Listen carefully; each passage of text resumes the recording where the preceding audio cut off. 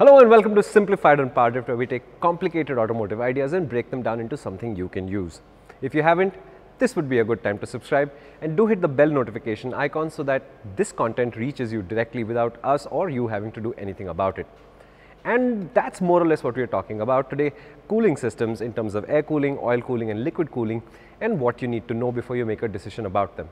Now, if you're buying a car, you don't have to make a decision anymore because most cars today are 100% liquid cooled. There's just no getting away from it at all, and there's no reason why you should even think about it. On motorcycles though, the engines are out there and we still have air cooled engines, oil cooled engines and liquid cooled engines, and we get a lot of questions saying that this particular motorcycle is air cooled, it competes with this motorcycle which is liquid cooled, and how should I decide? And the simple answer to that is you don't need to think about the cooling system when you're purchasing the motorcycle. It's baked into the system, it has a job to do, and it doesn't really affect you in any serious way. Now, some people will say that air-cooled engines feel hotter to ride when you're riding them, and that's not actually true. If you think about it, a Harley-Davidson V-twin is air-cooled most of the time, a Ducati V-twin will be liquid-cooled most of the time. Both of them place a cylinder between your legs, very, very close to your thighs in the middle here, and what that means is no matter how you ride it, there is a source of heat placed very close to your legs, and that will always be slightly uncomfortable. There's just no getting away from it. The way that the engine is cooled, honestly, has nothing to do with this. Now, air-cooled engines are generally the oldest form of cooling that we've used, and the cooling system, to remember, is designed to make the engine run at an optimum temperature. It doesn't do anything for the rider per se. That's not what the design is aimed at. Air-cooled systems are very simple to understand because what they do is they use fins, and the fins essentially increase the surface area of the engine on which the air can run and take away more heat. The running of the air is crucial to air cooling because what you should know is, for example, if you burn your hand, the doctors will not tell you to put your hand in cold water as much as put it in running water, because running water is 80% more efficient at carrying heat away than standing water. And in the same way, an air-cooled engine just sitting there in the heat with no wind flowing over the fins is not really doing a very good job of cooling itself. That said, this is also accounted for by the manufacturer. So I've never actually seen an air-cooled engine shut down in the heat simply because it failed to cool itself even in the hottest temperatures that you can imagine. All of this is tested, and therefore you don't really need to worry about it. Oil cooling is a halfway house where there is some amount of air cooling happening, but the manufacturer decides that the engine is making so much heat. And remember, there is another Simplified. If you haven't seen it, go see it. We'll leave a link for you in the description, where we talk about how internal combustion engines basically run on heat. They don't run on petrol, they don't run on diesel. They use petrol and diesel to create heat, which actually creates movement. Now, if the heat is too much and an air-cooled system can't handle it, the simpler way to do cooling then is oil cooling.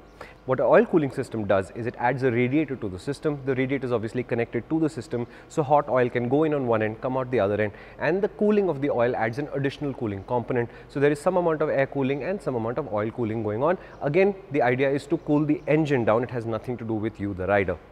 Liquid cooling systems are technically the latest of these three to arrive on the scene, and they are the most complicated system to build because the engine has to have internal channels through which the coolant can circulate. So this is a part of the design of the engine itself.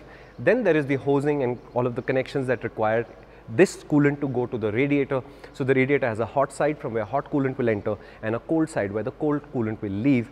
And then there is a pump that pumps the whole thing through, and a thermostat, which is the most important part of the system in the sense that it controls what happens to the coolant's temperature. So when the coolant is too cold, it can bypass the radiator, so we don't cool it too much. And when the coolant is hot enough, then it ensures that the radiator is used so that you have cold coolant running through the engine absorbing all the heat. But as a user, none of these three systems should make any difference to you.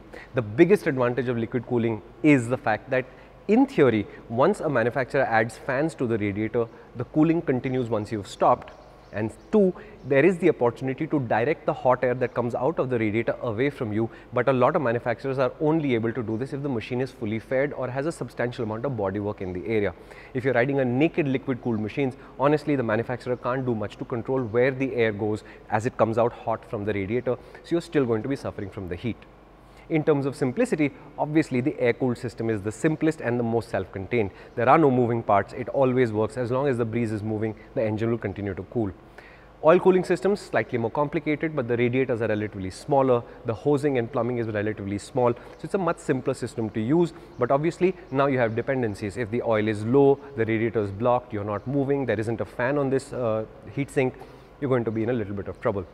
Liquid cooling systems are considered the most efficient systems. That's why they appear on all the performance machines, but they're also the system with the most moving parts, and that means that is where things get complicated. So if you have a radiator hose pipe leak, that's something to fix. If your radiator breaks or has a hole because a stone went through it, that's a problem. If your water pump fails, then there's no longer coolant circulating through it. And of course, you have to keep an eye on the coolant level and age. Age is important because green colored coolants generally last about 2 to 3 years, whereas pink colored or red colored coolants last up to 5 years. And this is primarily because the properties of the antifreeze and anti-rust agents in there deteriorate over time, and that's why it's important that you change your coolant so that the system can run as efficiently as possible. But to answer the question in the simplest terms, the question you ask us most often is, should I be looking for an air-cooled engine or a liquid-cooled engine? I'm saying look for a motorcycle that makes you happy. That's far more important than what cooling system it uses.